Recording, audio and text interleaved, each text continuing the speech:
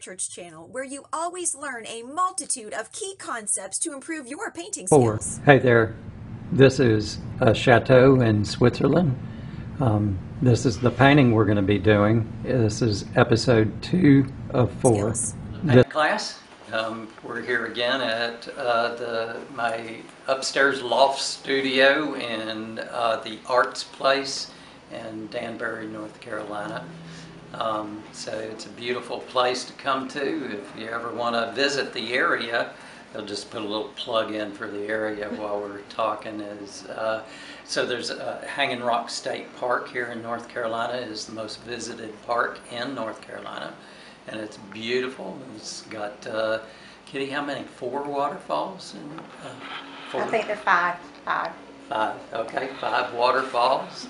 And then the big beautiful lake up there. You can go boating and fishing, and cabins you can rent. I didn't realize I was doing a plug for Hanging Rock. But anyway, the Arts Place is in Danbury, which is right next to that. And at the Arts Place, there's always musical events. This afternoon there's going to be a play and a gallery and a shop where there's all kinds of local crafters that display their works, coffee and ice cream, and so it's just a nice place to come to, good place to do a day trip, weekend trip, that kind of thing. And if you're up here, stop in and see us and become a part of the paint class. Bring your paints or just hang out and watch and enjoy our company, because it's not just about me, but it's about all these wonderful people that come to paint class week after week, and you're a part of that. So come out and see us. Well, today's topic is going to be glazing. And glazing sounds like it's some kind of intricate, complicated process or something. But you're going to see that it's actually pretty simple, and but it's one of those simple things that will make your painting life way easier. Because one of the main things that happens when we paint, and in particular with beginning painters, is we have a tendency to make everything in focus everywhere in the painting. And so there's hard edges on everything. And I'm going to kind of go into why that happens, because I think it might be helpful for you to be able to see how to use that and how to avoid the pitfalls that go along with that. Now, the thing that I teach is something called the hand, or I call it the hand. And these are 5 elements that make for a good painting. Now, each of these kind of has their like subcategories, but by and large, this is a good way to just kind of look at it. For a beautiful, lovely painting, if you capture light, it doesn't matter if you get anything else right, you're going to have a lovely painting. You capture light in the painting. The next thing is the technical things that go into making that happen. And the first is your drawing, which has to do with composition as well. And then there's values. So values, when we say values, we're talking about how light or how dark is something, and maybe associated with that might be the contrast, like how light to how dark. And so contrasting elements of that, values. The next thing is color, and so there's a lot of different things that have to do with color, and we talk about them often. Chroma and neutralization and the hue and all of these various different things that have to do with color. And then this last one, and these are in order of precedence. So this is the most important. It falls down at the end of the list. But it doesn't mean it's not important. It just means that it may be something that you work on last, or it may be something, I can tell you this, it's the hardest thing to pick up for people who are painting. And it's maybe the hardest thing to teach as well. But that's edges. Edges and textures I kind of put into one little category there. And so the thing that we're talking about today, glazing, is a way of being able to combat one of those kind of left brain, and not just left brain things, but one of those kind of things that are a challenge for us as painters, which has to do with how our eyes focus. And so let me go into that just a little bit. So when you look at something in the room, I want you to just kind of follow along with me and do this, okay? So if I were to look at my hand, y'all look at your hand. You can actually, if you look closely, you can see the little lines that make up what will create fingerprints, right? You can see all the creases, and you can start reading your palm, right? But if we were across the room, you wouldn't be able to see all those details, right? But so our eyes focus on it, right? Because that's the thing that we're focusing on. But don't take your eyes off your hand. Look at your palm, and I want you to, at the same time, notice maybe somebody that's sitting behind your hand, and stay focused on your hand. What color is that person's eyes? What color is their hair? What are they wearing? As long as you're still looking at your palm, you're going to have very little idea what that other person looks like at all. You wouldn't be able to pick them up out of a lineup, that's for sure. So what's happening? My eyes are focused on my hand. So all of y'all sitting out there, you're just these blurry images. I can tell there's people there, but not much more. Now, holding my hand up right in front of my face, if I look at Sally, my hand is completely out of focus, right? It's just this blurry thing right here in front of me. And so this is how our eyes work, right? It focuses on one thing at a time. And so, you know how we've been talking about point of interest in our paintings? What happens if our point of interest is in focus and everything else is out of focus? That's the way our eyes actually work, right? But rarely do you see that, because when you see a photograph, you're always going to see every aspect of the photograph is perfectly in focus, right? That's the way a camera works. It's the way a printer works. And so, and also a camera like really kind of starts trying to adjust and accommodate for things so that it's reading all the information properly. So it causes certain contrast of lights and darks and things. And a printer does the exact same thing. So if you printed it off, you kind of like doubled that effect, you know. And so everything's more sharp-edged. Everything's a little bit more crisp and in focus. So, but that's not how we really see. So if we want to draw somebody's eye into this point of interest in our painting, we want to think about that in the same way that we make the rest of the painting less interesting, maybe, and also that we make the rest of the painting not as in focus. Now, in the case of this landscape, we've got a mountain right behind the castle here. We have another mountain that is a little farther distant. It's all the way on the other side of the lake from us. And then we've got a mountain that is on back behind that mountain. And even though it's almost the same size, it's farther back. We can tell that it's got the snow caps on it, for one thing, which means there must be some altitude to it, right? Whereas this one, I don't see any snow on this one, right? So it's a little lower down.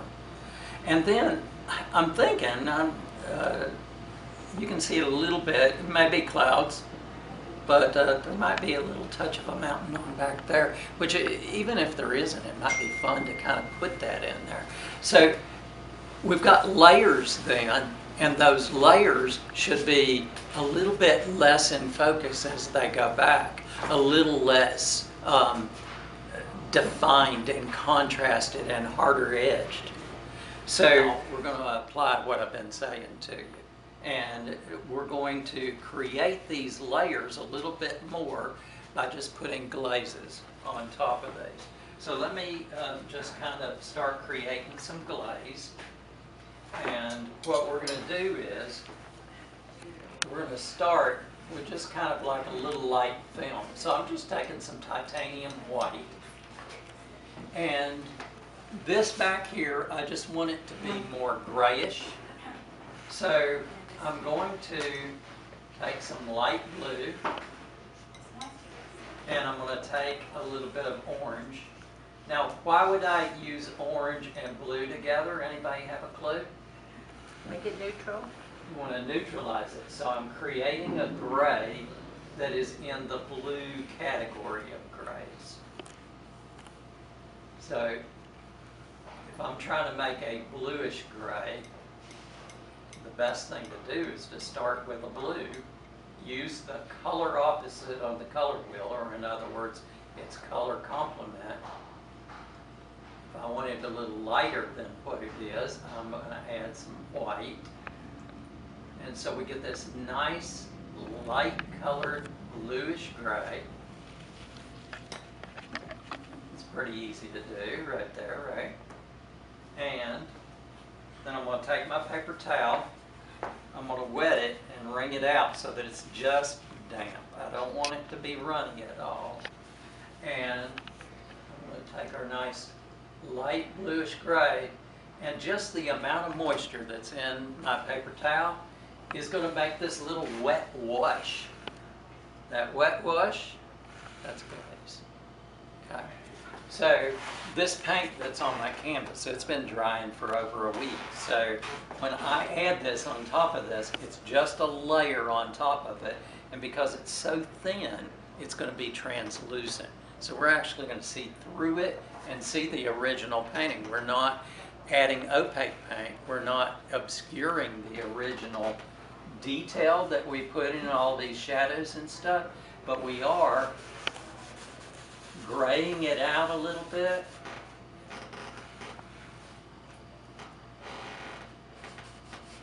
And you'll notice those shadows that were pretty hard-edged before are going to soften out a little bit.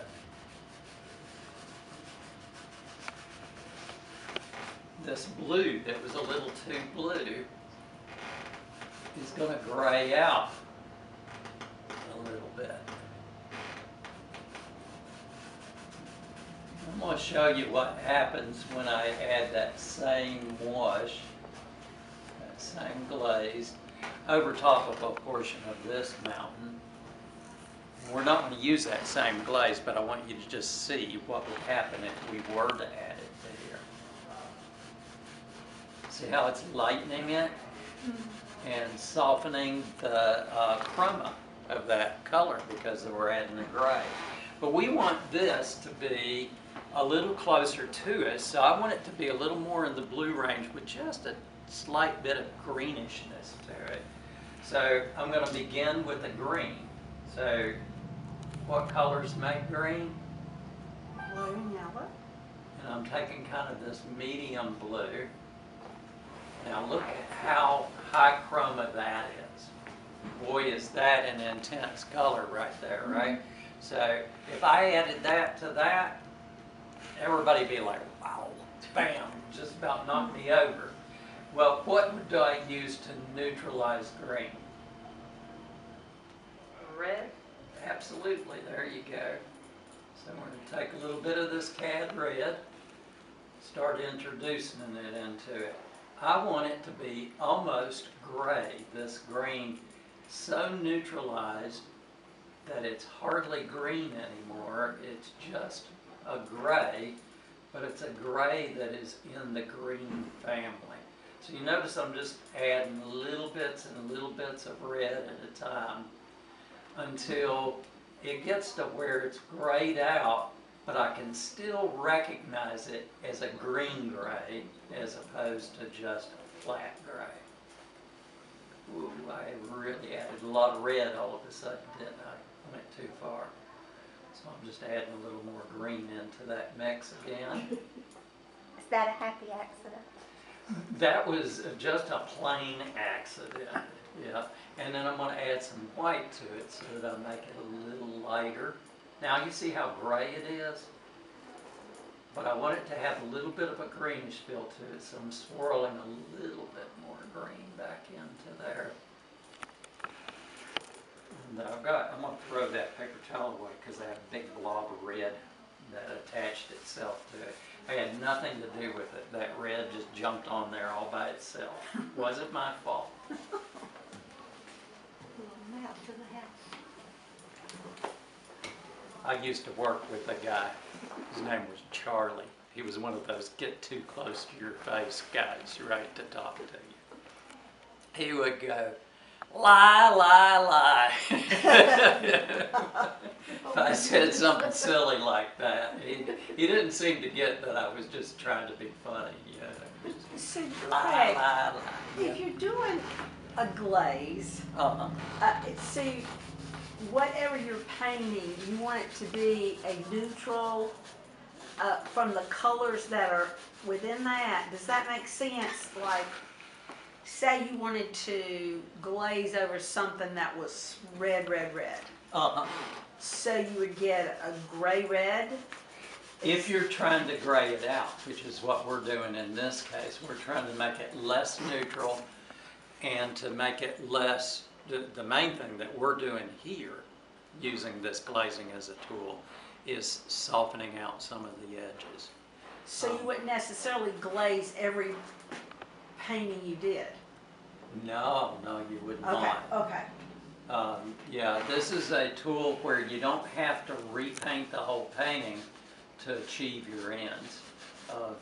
In this case, trying to lighten some of this, trying to soften out some of these edges. Now you'll notice I'm using this glaze, I just added some white to this. There's maybe areas that I want to give kind of a sense that there's a hill on the hill, you know, so it's going up. Maybe there's like this ridge line that just kind of goes up right here, and it's a little lighter, and I can create a hill on the hill a little bit by doing that. Maybe a lit side to this over here. Maybe some of this goes back a little farther. See that kind of shadowy top? It's maybe a little too pronounced. And we can just rub some of this over top of it. I'm going back with my thumb and just kind of rubbing some of that off, but you can take a brush and kind of clean that so you get a little bit more of a edge there.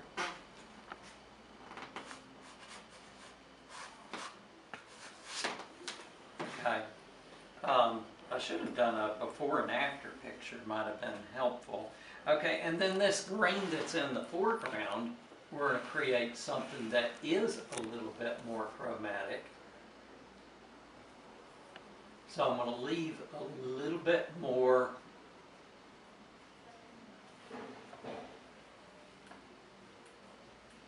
green in this mix and not use that red so much in this mix, but I am going to use it.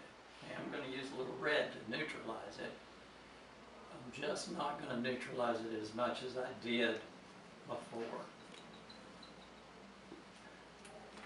And let's see what happens. And this, then, I'm going to create a little bit more of an edge than what was there before so that it stands out in contrast to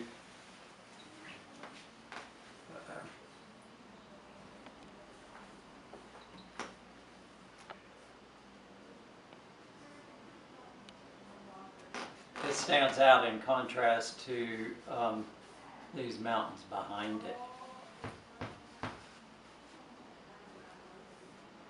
So, yeah, that's probably too powerful. That's powerful.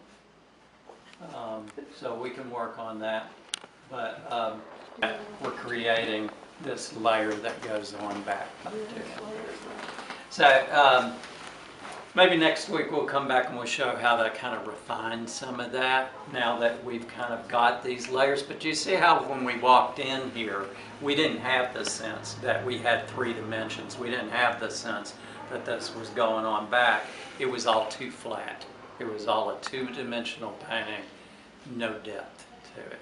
And we were able to create that without repainting all of those, but just by adding some translucent some translucent glazes. I tried to say glazes and layers all in the same word. So, okay. So I don't see any reason to glaze the lake. Oh, no. It looks, okay.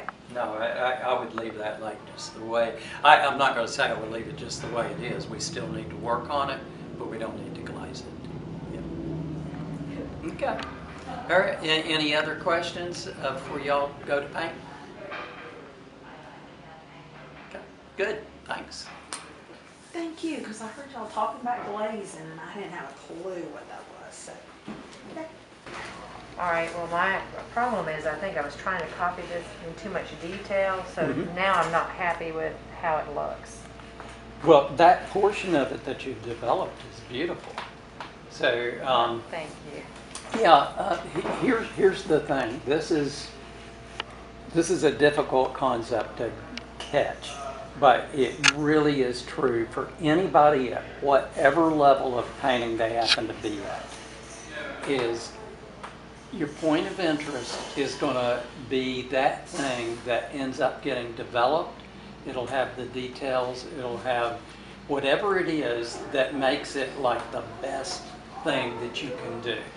So in other words, if you're painting that building and you paint it and you started painting yesterday, and so you've only got a certain skill level to get that painting to. You paint that building the best you can possibly paint it. Everything else needs to be kind of basically reduced down from there. Right. So now let's, in contrast, let's say that you have been painting for 40 years and you're an ultimate master. You can do that building a lot better than that person started 2 days ago. Right. But you're still going to tone everything down from that point, right? To whatever your skill level is.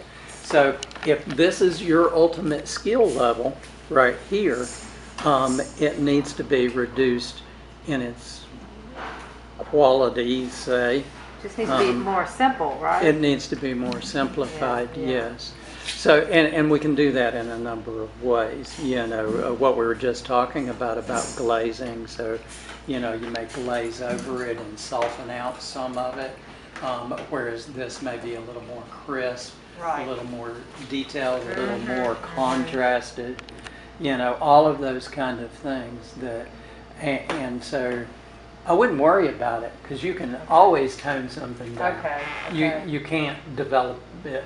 Well, I shouldn't say can't develop it more, but there's going to be a point at which your skill level keeps you from developing it too much farther.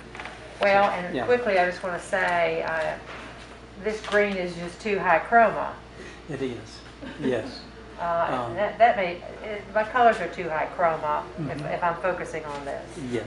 And so if you wanted to drop the chroma here, you could do what we were talking about before. Use a wash that would be a reddish based wash. So it could be a green. Neutralize it. That way, when we're seeing this, we're kind of seeing that original green through a film of red. Okay. And so our eye will just kind of mix it together and it will become neutral. Okay. And that way you don't have to repaint it. Because lots of times what you'll end up doing, see all the little dark and light areas in here that cause us to recognize that there are numerous trees and that mountain's just kind of farther back. So that even though these might be giant oaks, they're only, 1/8 of an inch tall, right? Yeah. You can develop, and I even do this lots of times on purpose. I'll develop, a hillside like this with trees that are pretty developed, and then I'll go back the way I glaze, and I can put layers of glaze. So I can put a layer of glaze and see, does that kind of like soften out those edges? Does that kind of lighten it? Does that break the chroma? Whatever I feel like I need to do to that in order to get it feeling atmospheric enough that it's this far back, Right, or right. that far back. You know, because that's much farther back than this, Right. or this. Right, this is So, closer yeah. in. Now if I were to do that right now with that red, would I just use like the solvent, whatever your solvent is, mix it with red, water it down, and then kind of get it Yeah. on here? Yeah. All right, I'm gonna try that. Okay. Yep. All right, thank you. And do a little test, like, you know, because until you're familiar with mixing glazes, you don't know just how much pigment per solvent that you want Right, in right. order to get the correct kind of thickness of glaze, Okay. opaqueness of glaze, or translucency of glaze. I should do that before the castle. Castle I should do. Yeah, because okay. if you go over the edge of the castle, so what? Yeah. You're going to come back in and do more detailed work on it. Thank you. Thank you. Okay. Hey there, I hope you enjoyed that video, and I hope you're getting a lot of value out of all of these videos that we're posting on the artist Craig Richards channel. You know, there's all kinds of how-tos, there's the weekly paint class, and there's occasional outings like going out in plein air somewhere. We're going to be going down the Yadkin River in the spring, going to museums, things like that. I think you'd enjoy those. If you're getting value out of these, then like, subscribe, hit the notification bell. You have to subscribe in order to be able to hit the notification bell, and that's for you. The reason I'm saying that is so that you know when the next paint class is coming out, so that if you're working on a painting and we're doing it again the next week, that you can follow along with us. And leave us comments, you know, not just for me, but for the students as well. Say, you know, Deb, you did a great painting, Kitty, you did a great painting, or Craig, you did a great demonstration this week. That builds us up, and we want to build you up as well. We want to help you to keep painting and keep growing. You're doing great. Don't tell yourself you're not. You are doing wonderful. Just keep at it, and you'll learn and grow each week with us. So, happy painting.